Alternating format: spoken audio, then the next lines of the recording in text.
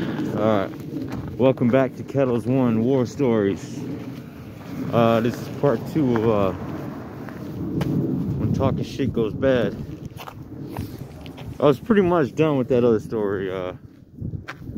My roommates, they told me that black dude was crazy, which I replied, shit, so the fuck am I. But they're like, nah, he's real crazy. To which I say, so the fuck am I. And that shit's documented. Don't fuck with me. But yeah, that was pretty much it. My roommate ended up throwing me a fat ass lines for doing that shit too, for scaring them fuckers off. Yeah, they did call the police and fucking cops came, but I wasn't there, you know, so they just fucked off. But here goes a new story. Story number 3, when talking shit goes wrong. Well, actually, it kind of didn't really go wrong. It's more hilarious what happened.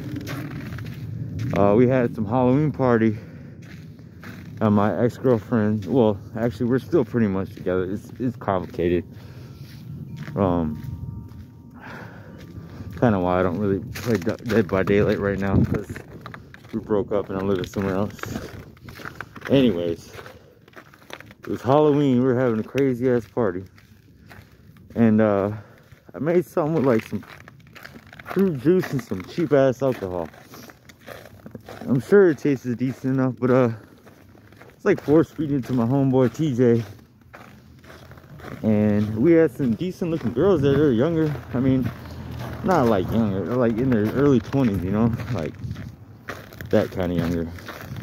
And I was like 30, or we were like, you know, late 20s, early 30s type shit. They're like early 20s, mid 20s, decent looking chicks, but they, you know, they all had boyfriends. Plus, you know, my girl was there, but my homeboy TJ was having none of that shit. He was just drunk as fuck. And it was my fault, kind of, because I was force feeding him the liquor, and he kept just hollering and hollering. And one of the dudes there, some white dude, but he was a GD. We maniacs, you know, we maniac disciple. But we running a crew, maniac gangster disciple, which is like a combination of two. It's like we use that so we can recruit some of the GD fools, you know what I'm saying? It was like a coalition, if you will. Anyways, dude was not taking kindly to TJ hitting on old girl and shit. He just kept getting mad, and you know, TJ kept saying sorry and they'd shake up. He just kept doing it though, and dude was getting madder and madder. And I was starting to get mad too, because like, dude, chill out, he's drunk, man. He can't even defend himself right now. You should keep trying to fight him. Dude can't even fucking defend himself. And at some point we got outside, and I took my shirt off because I'm like ready to fight. It was Halloween, but it wasn't really that bad out. And at least I think I took my shirt off. Something crazy like that. It's like ready to fight. And this dude was, my homeboy Bubba said later on that this dude's not as tall as I say he is. But to me, he seemed tall, like 6'2". I'm only like 5'9", 5'10". I guess maybe. Oh, I'll keep going on with the story before I say why I think he was taller. But I'm like, man, I'm about to beat this motherfucker's ass. Talking all this shit. It was funny because the dude heard me. He's like, what the fuck did you just say? And you know, I can't just back down. I can't just say, oh no, man, I was just playing, man. You gotta keep on with that shit. You gotta keep with that same energy.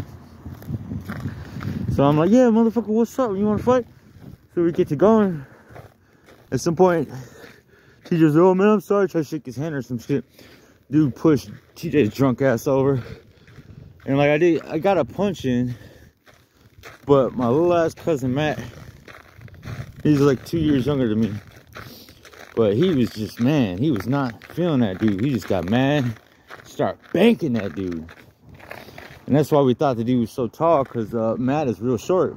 But Matt just banked his ass up though. Like, man, it was just funny the way he folded his ass and just beat the fuck out of him. And, you know, I'm punching him and shit. It was crazy stuff.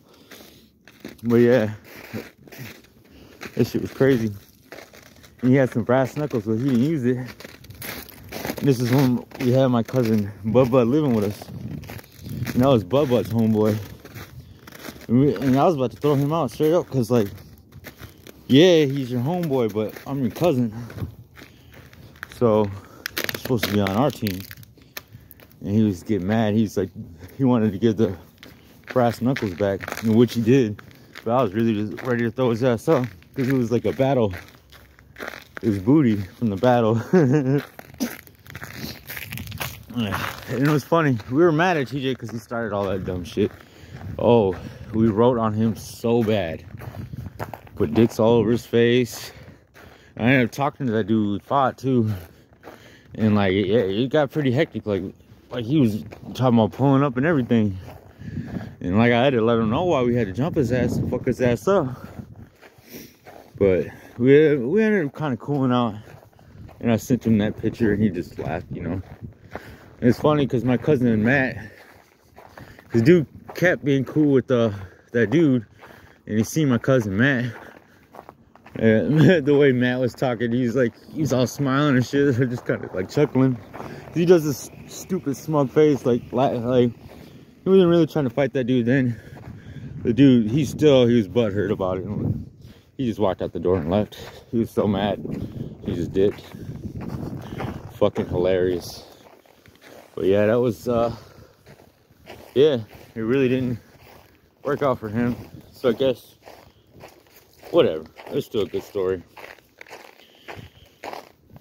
But yeah, that's when talking shit goes wrong or whatever. I'm trying to think if I could think of another quick one before I'm done. No, I think that's good. I'll try to come back with another one soon.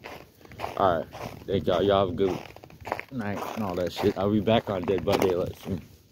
Peace.